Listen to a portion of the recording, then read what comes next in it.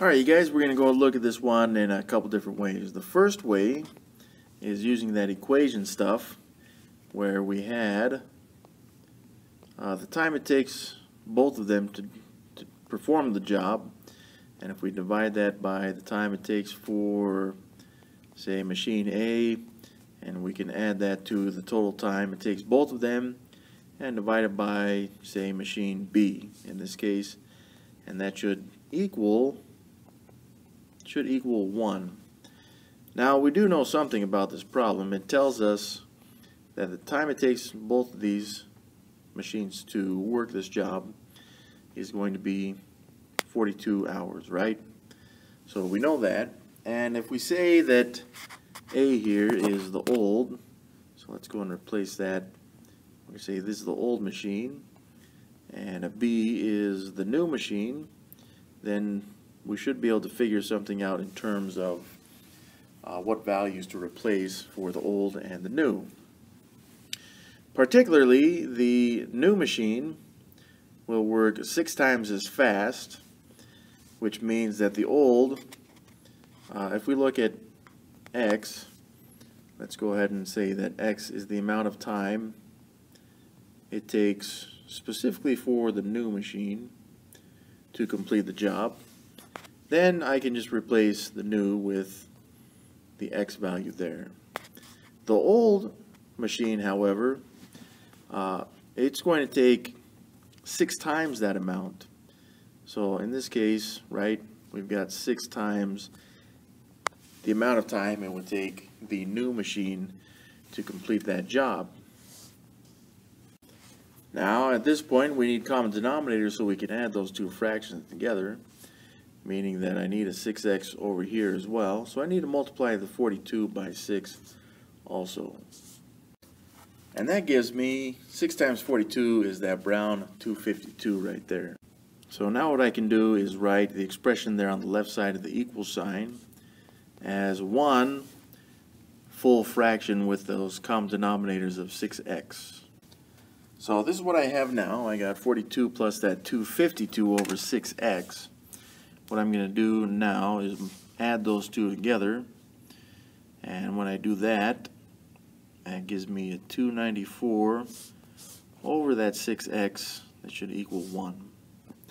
So if I multiply both sides by 6x, then these 6x's cancel out, and I'm left with 294 equals 6x. So if I divide up both sides by 6, then I have a coefficient of x that's 1, and we find that the new machine would take 49 hours to complete the job. Now that's just the new machine. The old machine is going to take 6 times as long, so the old will take 6 times that amount, so 6 times 49, which, well, we already found that to be 294 hours there. And there we go. That's our two answers. So working together, and they seem a little bit off, right? I mean, 49 is a lot faster than the 294 hours, but in comparison, yeah, that would be 6 times as fast there.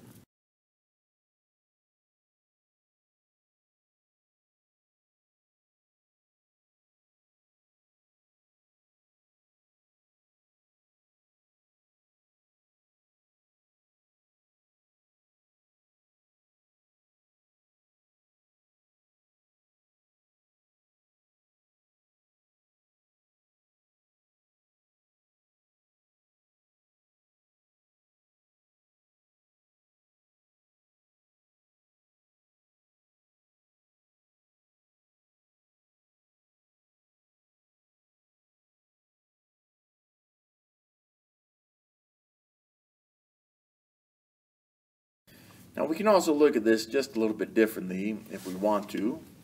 For example, if we said, well, how much of the job can be done in 1 hour, right? Well, that would be 1/42 of the job for both of them to do in 1 hour. Now if we compare these, right, we have the new machine. The new machine in that 1/42 of the job would complete 1/x of the job, because we don't know how much of the job it would complete in that much time. Let's go ahead and consider the old one. The old machine will complete the same as the new machine, just we're going to have to divide that by 6.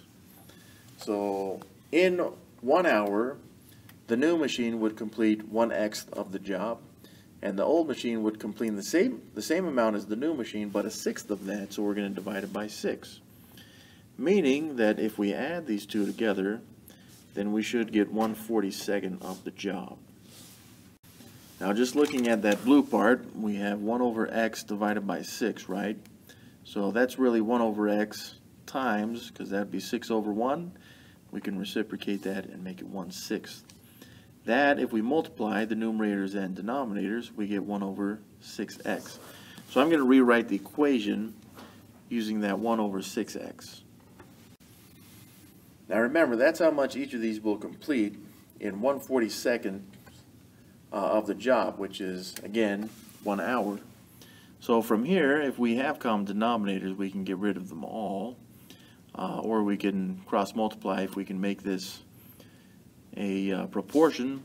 What I'm going to go ahead and do is make the denominators equal so that we have one final equation on this. So in other words, the 42, which will be the common denominator for each of these, but see how these two terms, the x, the red and the blue, have an x? The 42 doesn't have an x.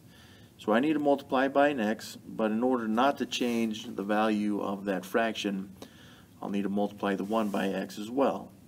And that gives me x over 42x, right?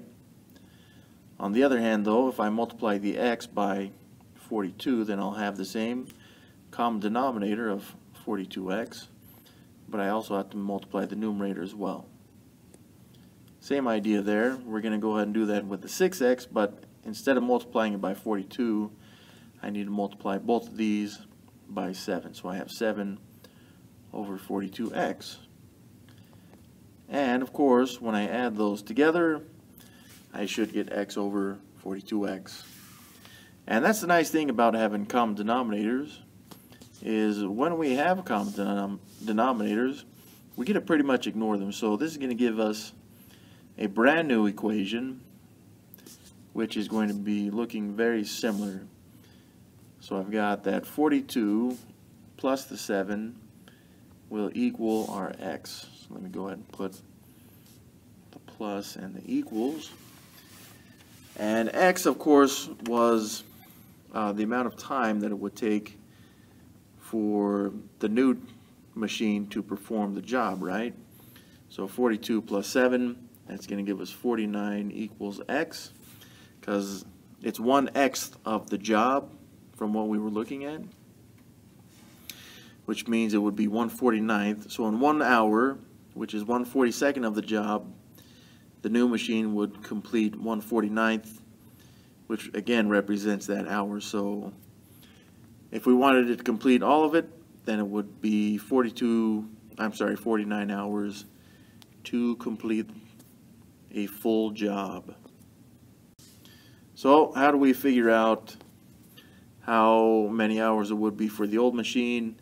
Again, 49 times the 6, and that gives us 294 hours for the old machine.